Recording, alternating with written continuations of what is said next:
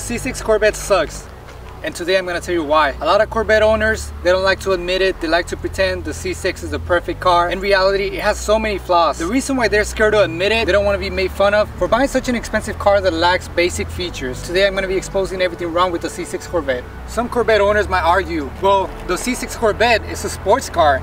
It's not a luxury car, but the Corvettes have always been marketed as a sports car for the high-end class, which means it's a luxury car. They were more focused on performance because they definitely cheaped out on so many essentials. So let's begin with the interior. Alright, so now you're sitting in your Corvette. The first thing I want to point out is the seats. The seats are great. They're really comfortable. Some of the best seats I've ever sat in. But there's one flaw. The seats don't recline back at all. All you get is 90 degrees. After you spend your retirement money buying this car, your wife got divorced, she took away the house. Now you're bankrupt. You have to sleep in your Corvette, and that is gonna be a very difficult task because it's gonna be so difficult to get comfortable and try to sleep here at night. It's just not gonna happen. So that's one of the reasons why this car sucks. Next thing I wanna point out is the pedals. There's one flaw when it comes to the pedals. The clutch and the brake, they don't have any rubber padding. On a rainy day like today, if you try to step on this heavy clutch, your foot's gonna slip and you're gonna pop a kneecap, and now you're gonna need knee surgery, especially at your age. And you might be thinking, I'm not gonna have this problem. My New Balance shoes are great, but let me tell you, your New Balance shoes are not gonna have enough grip for this not to be a problem. It's not gonna be good enough. I don't even want to talk about the sound system. The sound system is garbage. If you look around, there's no place for a subwoofer, not even in the trunk. You have to get a custom box. It's gonna run you a lot of money, and it's gonna get in your way of your golfing clubs. That's definitely gonna be a disadvantage.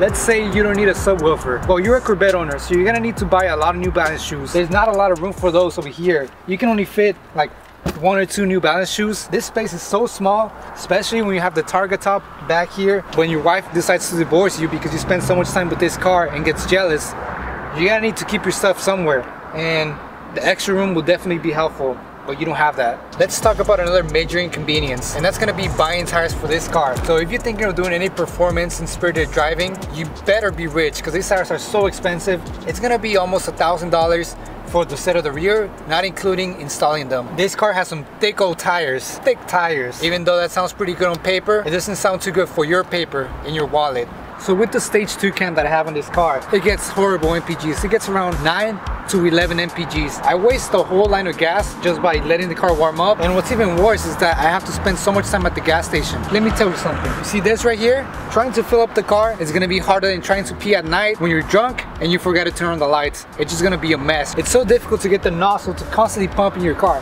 The cup holder position in this car is not ideal. It gets in the way of your shifting, especially when you're going to fifth. You're gonna be punching a hole through the cup of coffee that you bought from that tasteless donut shop in the corner. Another major flaw is that this car doesn't have anywhere to put your shades. So let's pretend these are some Oakley shades like the ones you wear. I'm driving, I take them off. There's not a single compartment to put my Oakley shades other than the center console. You're gonna be sliding around. It's gonna be making all kinds of weird rattles, more than the ones you already have in the car. They're probably gonna melt from the heat of the trans tunnel. Sitting inside of this car, it's like sitting inside of the crematory after 30 minutes of driving. I was bamboozled. I used to think that every single Corvette came with the heads-up display. That was all a myth. Only the 3LT package comes with the heads-up display, and from what I heard, it also sucks.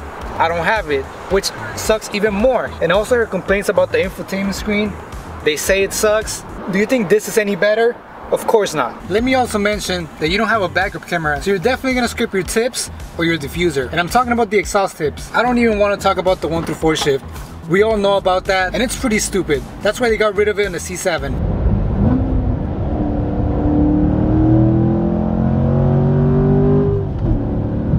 Another major engineering flaw with this car is that when you wash the car or when it rains, water gets accumulated in this canal right here. It almost gets flooded. It's almost like the Mississippi River right here. So you have to constantly keep towels in the back to be able to dry every single water spot that gets left behind. One of the reasons why I wanted to buy a Corvette was for the target top. I come to find out that the C06 model and the CR1 model don't have target tops, and that's the reason why I didn't buy those.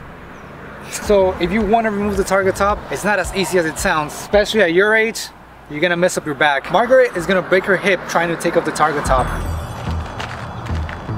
doing any kind of labor in this car really sucks. I would much rather spend 24 hours at the DMV, get out, go to jury duty for 48 hours, spend 6 hours in traffic listening to the pop radio, than having to rebuild this engine again. Doing any sort of work over here, you're not gonna have a good time. The headlights on a C6 Corvette have a major design flaw. Let's say you park your car in the sun for 10 minutes, you look away, then once you turn back to look at the headlights, they're gonna be yellow and you're gonna have to spend a lot of money repairing them. One last thing I want to tell you guys, when you have a car like this, everybody assumes you're rich or you have daddy's money. When you pull up to a restaurant, they're gonna treat you like shit. They're gonna have their defenses up and they're gonna think you're some snobby rich asshole that's gonna talk to them like shit. And it's not really an expensive car. To somebody that's a peasant, that's not really a car person, it looks to them a lot newer than it actually is. They don't know that it's a 2010. To them, it feels like it's a 2018. So that's one of the drawbacks of driving a Corvette. Also, you can't take a girl you just met on a first date with your Corvette because you won't know if she's a gold digger or not.